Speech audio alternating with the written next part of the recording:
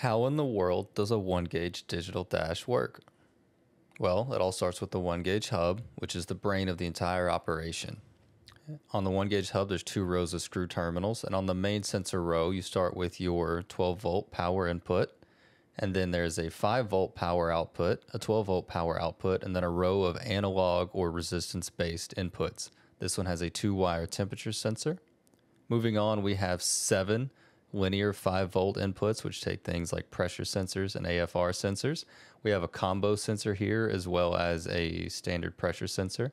For AFR and O2 sensors, we just use the linear 5-volt outputs that most of them come with.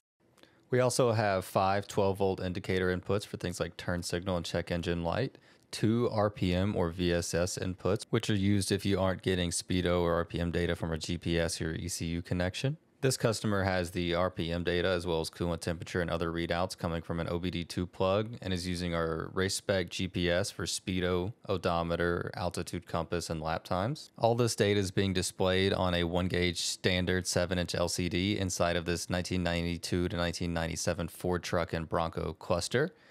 This screen in the video still has a protective film on it, so it's a little less sensitive to touch, but as you can see, you can cycle through over 40 pre-designed gauge layouts.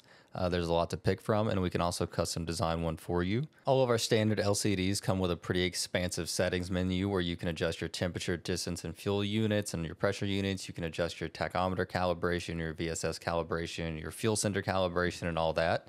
This is a pretty simple unit that has standalone sensors and an OBD2 plug, but you can also add things like relays, which are automatic or manual control, TPMS sensors, EGTs, and various other things. We've built so much custom stuff for so many different vehicles, whether it be combines and tractors, snowcats, sled pulling, four-wheelers, mopeds, motorcycles, drag cars, bracket cars, bugs, you name it, we've built it, and we've done so much custom stuff. So if you have something you want and you don't know if we offer it, just ask and we'll let you know.